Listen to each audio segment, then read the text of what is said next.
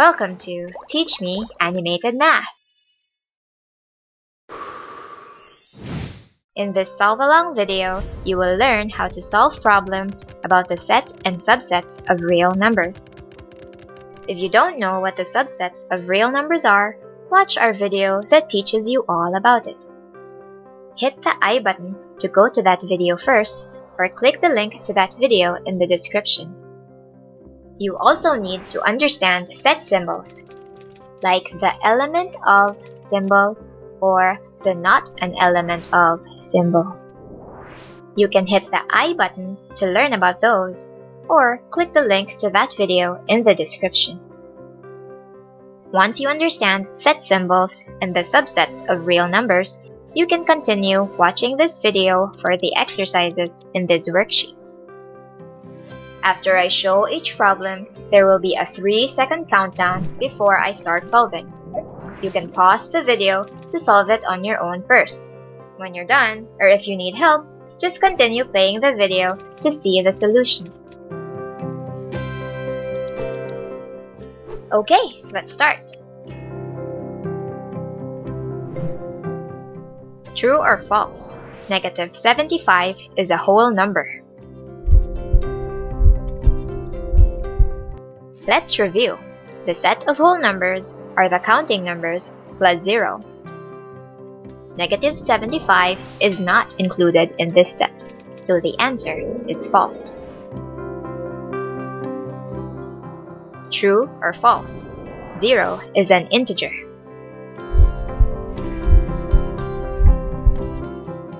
What is in the set of integers?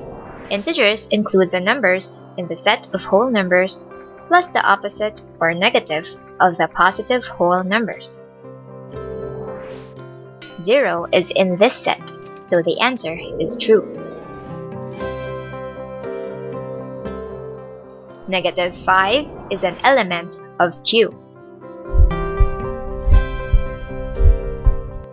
Q represents the set of rational numbers.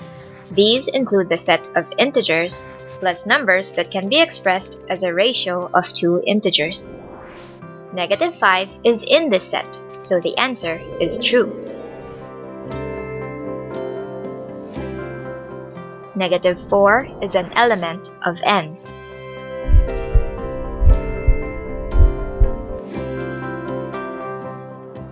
N is the set of natural numbers. These are our counting numbers. -4 is not in this set, so the answer is false.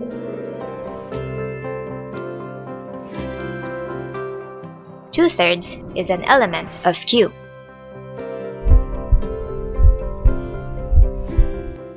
Like mentioned in the earlier problem, Q represents the set of rational numbers which can be expressed as a ratio of two integers.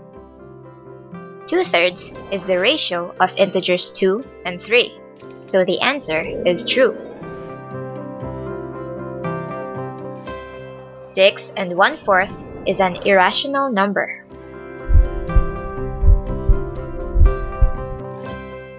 The set of irrational numbers cannot be expressed as a ratio of two integers. 6 1/4 is the same as 25/4.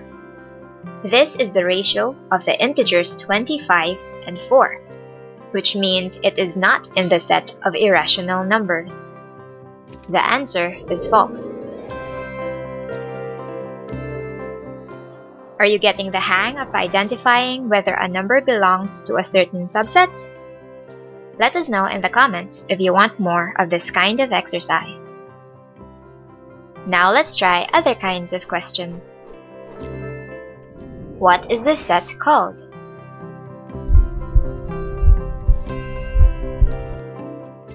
This is the set of counting numbers plus 0. This is called the set of whole numbers. A blank is a positive integer greater than 0. This describes the set of numbers that include 1, 2, 3, 4, and so on. This is the set of counting numbers or natural numbers? The answer is counting number or natural number. True or false? Not every whole number is an integer.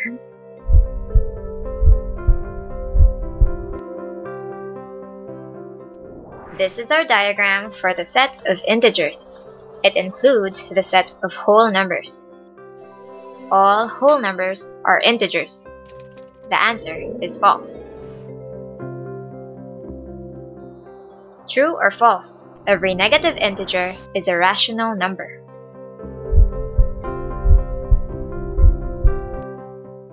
This is our diagram for the set of rational numbers. It includes the set of integers, so it also includes all the negative integers. The answer is true. True or false? There are rational numbers that are not integers. Again, this is our diagram for the set of rational numbers. This includes the set of integers plus the numbers that can be expressed as a ratio of two integers. 5/4 is a rational number, but it is not an integer. So, the answer is true. True or false? No rational number is an irrational number. This is our diagram for both the set of irrational numbers and the set of rational numbers. They don't overlap because they don't have any common elements between them.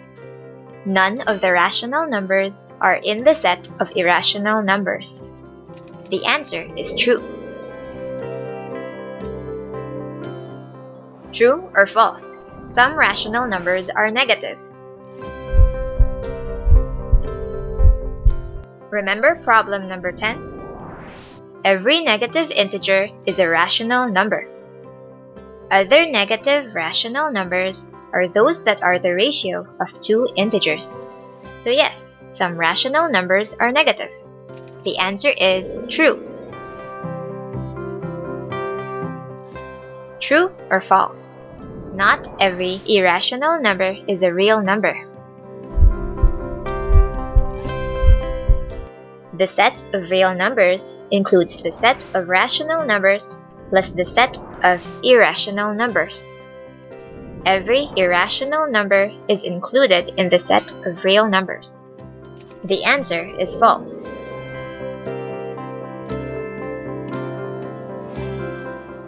And there you have it for this problem set. How did you do? We would love to know more about your math journey. Comment below which problem you find most interesting and tell us why. For a more challenging worksheet about the set and subsets of real numbers, watch the next Solve Along video. Be sure to like and subscribe to teach me animated math. Thanks for watching!